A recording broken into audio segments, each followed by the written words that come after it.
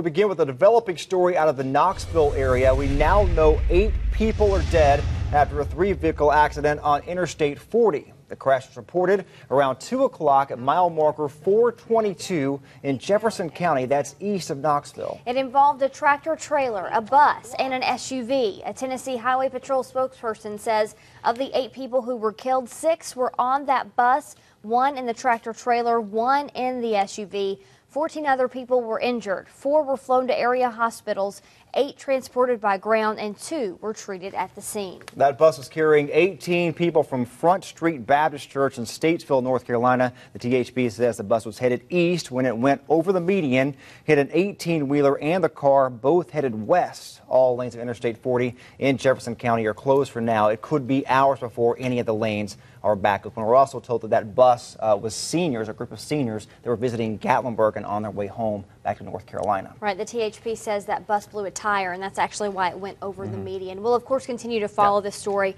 and bring you any more updates as they become available.